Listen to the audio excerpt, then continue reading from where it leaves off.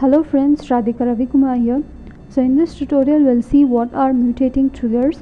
So before going into the mutating triggers tutorial, first of all you need to be knowing what are the basic triggers and what are the types of triggers that are available, like statement level triggers and then the row level trigger, and then we must be knowing the difference between those.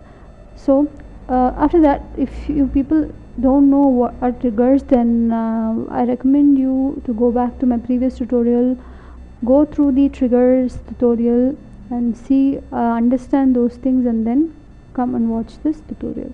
Okay, so now moving on.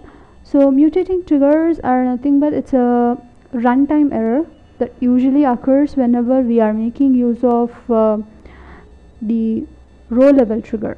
Okay, so this mutating triggers are nothing to do with statement level triggers, because usually this mutating error usually occurs whenever we are making use of row level triggers. So now what we'll do is we'll see a small program, we'll understand that program, and we'll see how the mutating trigger mutating error occurs and why it has occurred. So if we have still more time, then will also see how we can resolve it in this tutorial itself, or else I'll make a different tutorial where we'll see how we can resolve the mutating error. So now if you see here, there is a program already that I have written where you are creating a trigger called main underscore trig. Okay, then in this trigger what happens is that is before deleting this table, that is EMP, this trigger is created on this table called EMP. Then you can see this trigger is nothing but it's a row level trigger, because we are making use of for each row. So you guys must be knowing what is the difference between row level and the statement level triggers. So then, and you can also see that after creating all these things, it's we are using a this DML statement called delete on this table EMP.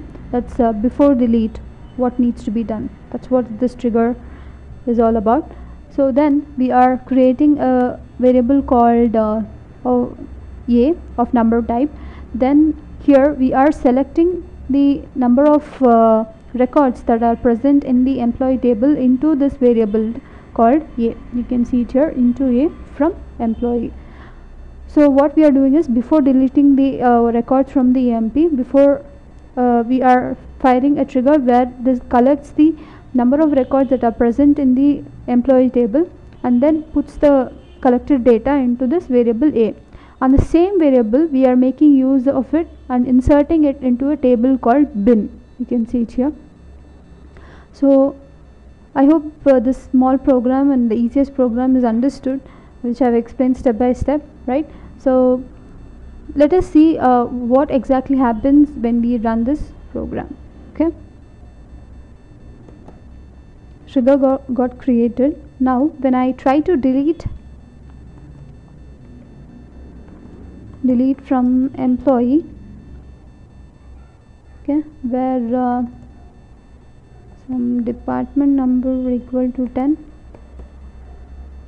you can see that you are getting few errors where it's saying table scott.emp is mutating, trigger function may not see it.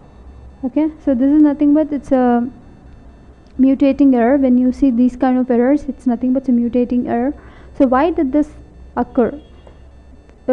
Mainly why this occurred is because whenever you are trying to access or trying to modify the triggering table. So what is our triggering table over here? This is our triggering table EMP, right? Whenever you are trying to access or modify the triggering table within the body of the same trigger, that too in a row level trigger, then that will result in a mutating error. So you can see here you are making use of this EMP table as a triggering table, right?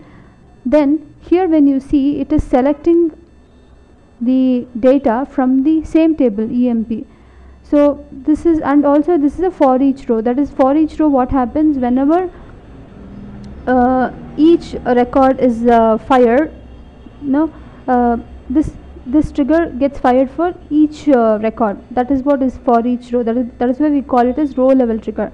After each row the trigger gets fired, right? So that's why we call it as row level trigger.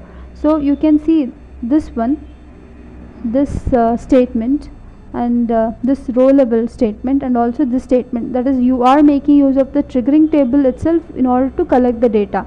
So these things are little bit inconsistent, and this will result you in the mutating error. So what exactly you need to do is, whenever you are making use of some triggering table, the same thing shouldn't be used for updating also, right? So you are trying to collect the data from the same triggering table that you are same triggering table, that is EMP. Here also you are trying to make use of the same table. So when you make use of the same table, when that is a triggering table in a row level trigger, then the mutating error will occur. So hope this concept is understood. So how to overcome this, we'll see that in our next tutorial. So hope you guys have understood what is mutating trigger, how it occurs. So we'll see in the next tutorial how we can resolve it. So keep watching my tutorials and stay tuned, and also please share my channel with your friends and relatives, and thank you very much for watching.